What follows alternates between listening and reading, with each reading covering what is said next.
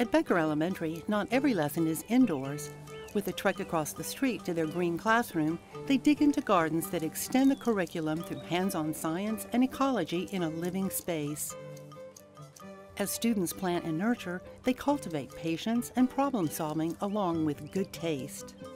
I've had the benefit of working with second graders and fifth graders as a volunteer teacher, and it has been a remarkable learning experience for me. Each class has its own specified garden space, and we work with them throughout the year to learn about gardening.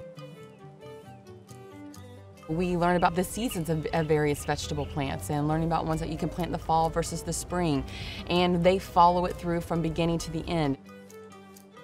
Other Austin Independent School District fifth graders grow to learn through the City of Austin's Earth Camp Gardens.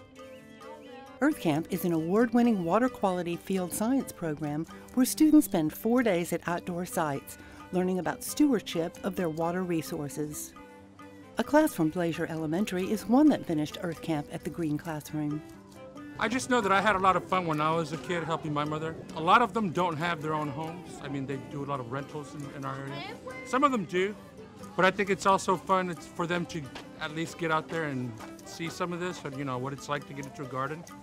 And some of them might take it on the responsibility to do it at home as well. Children see how to make compost and learn why it's better than fertilizers that create algae when they leach into the watershed. How many of you have families that compost? Now, where do I put all this? In the compost. Compost, that's right. They won't bite you. Just get in there. Keep on shaking. Growing a little seed or plant that they can eat is a major hit. Oh, spinach. I love spinach. All right. Me too. Here you go. All right, you have broccoli, you have spinach, and you have Swiss chard. Okay, so let's go find our spots.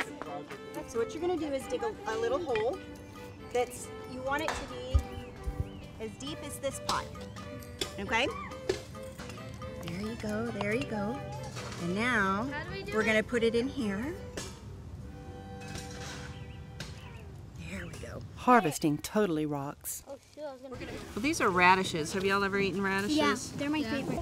The peel off a radish, but do you see how that's kind of black and has the dirt embedded in it? Yeah. So I'm peeling it just for that reason. But,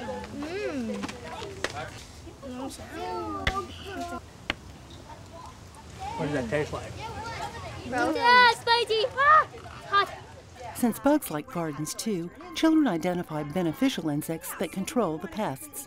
If the garden needs extra help, they see how to do it without pesticides. People will say like, oh, they're underground, and then they'll look underground and there's nothing, and then they'll say, oh, they don't know that we're under the stones. But then we check. Well, we already checked. Weeds come up for every gardener too. what do they put on them to make them go away? Weed killer. Weed killer, yes, it's called herbicide. Now, if herbicide were to get in the creek, do y'all know what would happen? Every lesson connects to the watershed and how what we put on the ground affects the water that we drink. Remember at Barton Springs where you saw that fault that was on the diagonal? These are cubes that it showed different areas around Austin, and what they are doing is learning about the watershed, the land on top, and the groundwater, the land underneath, and different things that affect that water. We think that's an oil spill. Showing about the Edwards limestone, because that looks like the entrance of the cave. The landfills, like where all the trash is, like where the pollution is in the water. With a model of the Bolden Creek watershed, students deposit drops of colored water to indicate fertilizers, herbicides, pesticides, soap, and even pet waste. Then they simulate rain 3 times. 2, 3, 4, 5. Stop. 1, 2, 3. All right. So, did our watershed eventually get clean? As it washed away, did it harm everything in the creek as it went down? Yes. And then it collected down in the river. And what do we do with that river water? We use it to drink. Another demonstration illustrates how ground surface affects what runs off or what soaks in. What do they put on it to make it grow sometimes? That white Fertilizer. Fertilizer, yes. Okay. Now here's our natural nature filter. Are any chemicals put on this? No. No, these are our natural plants. So do you think it will come out clear? Yes. Do you think it'll run off clear? Yes.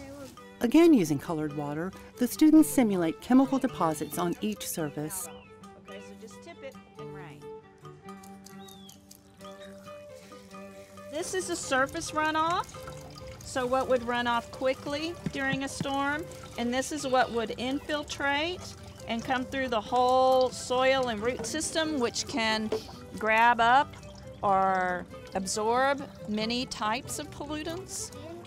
Why is the grass running off and not the natives? Because it has more chemicals. It's not. The chemicals don't make it run off quicker. What makes it run off quicker are the short roots. That grass only has roots about this long, and the natives have roots that can go up to 15 feet deep. And so that allows more of the water to go into the ground rather than run off like this one, possibly with chemicals.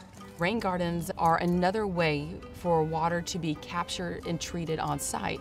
And this was something that was a natural fit into the Green Garden classroom, and another tool for kids to learn about how they can be connected to their environment.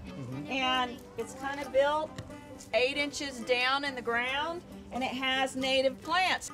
A rain garden is it's a natural depression in the landscape.